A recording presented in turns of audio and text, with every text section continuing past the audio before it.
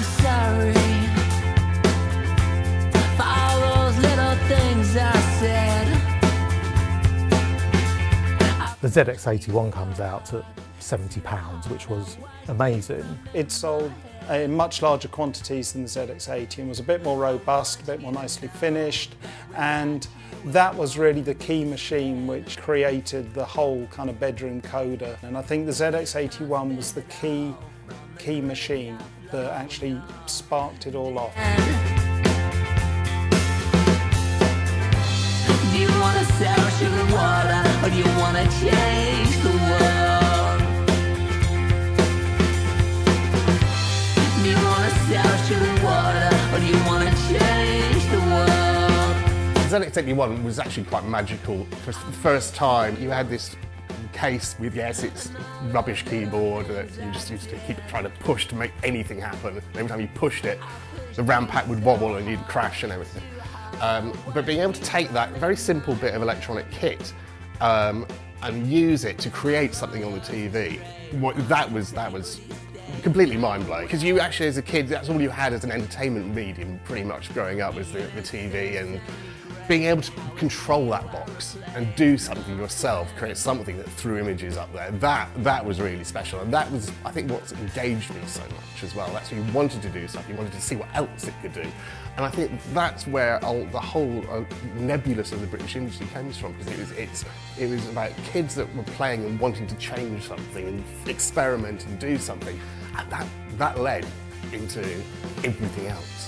Do you want to sell sugar water, or do you want to change the world? Do you want to sell sugar water, or do you want to change the world?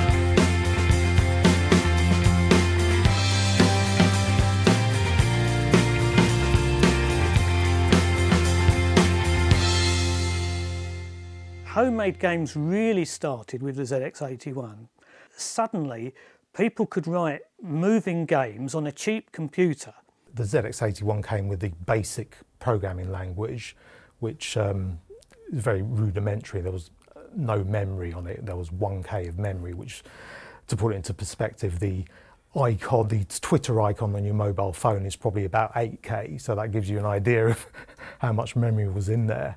But, you know, I managed to get a few very simple things working, like, you know, getting the letter A to fly across the screen and things like that, which for me was a great achievement. No one else understood what I was doing or why I was doing it, but it was a lot of fun.